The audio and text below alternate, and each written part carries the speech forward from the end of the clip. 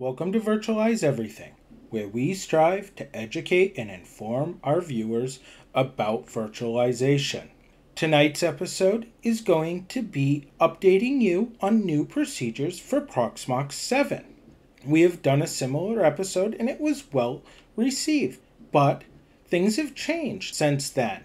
Proxmox 7 is out and some new techniques have to be used to complete our task. So, tonight we're going to look at adding an SMB mount to our Proxmox 7 server so we can use it as storage for either backed up VMs, ISOs, or actually store and operate our containers and VMs from it.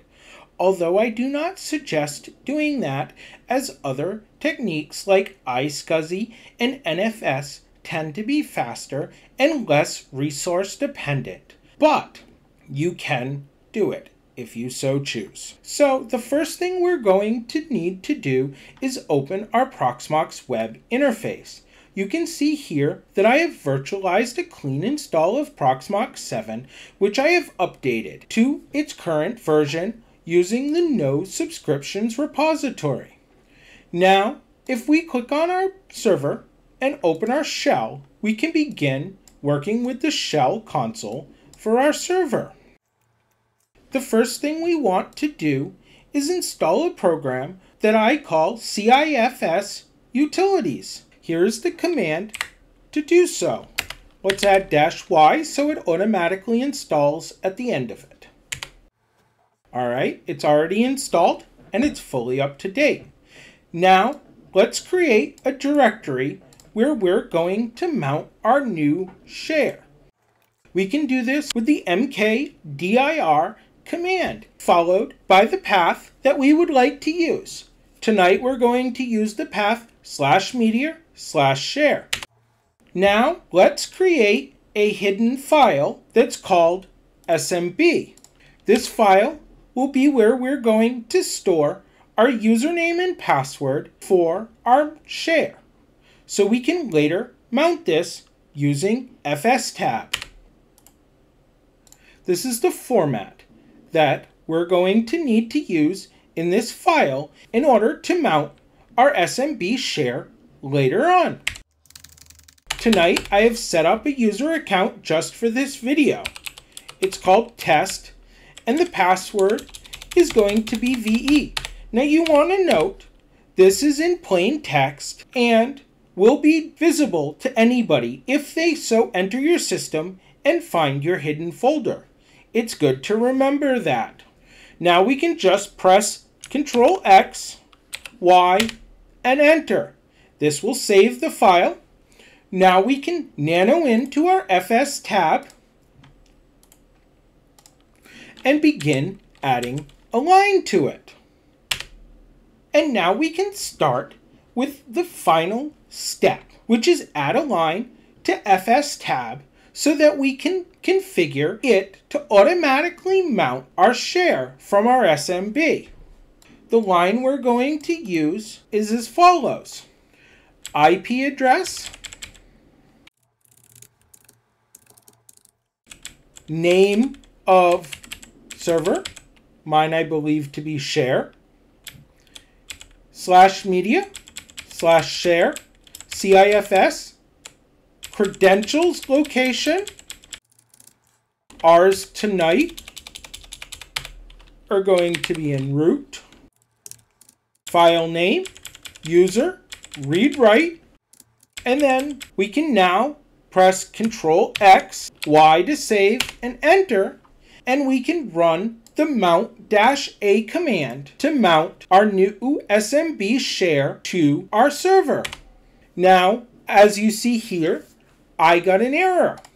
I figured out what I did wrong. So when we were in fstab, I called my server share. The server name that I configured for this video is not share, but test. One of my favorite names, I know. I should have remembered. So now we should be able to run mount A, and you see that we get no error message. If we were to go over to our media/share file path, using CD, we would actually load directly into our stored drive.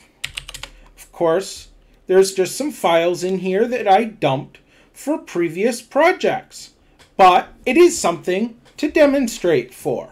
Let's actually go ahead and mount this drive to our Proxmox server so we could begin working with it.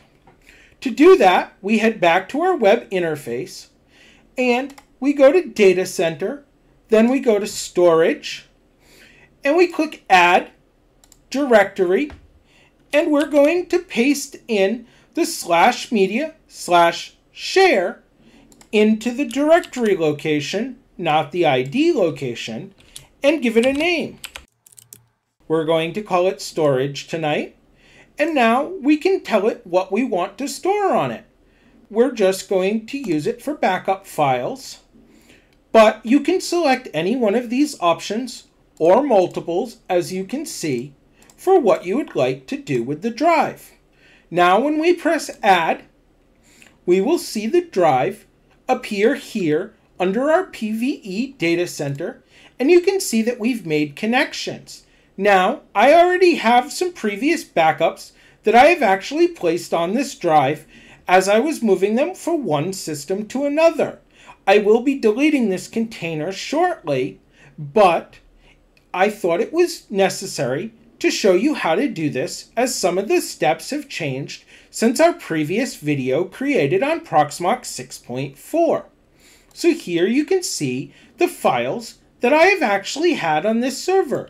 It shows you that it's working and everything is great.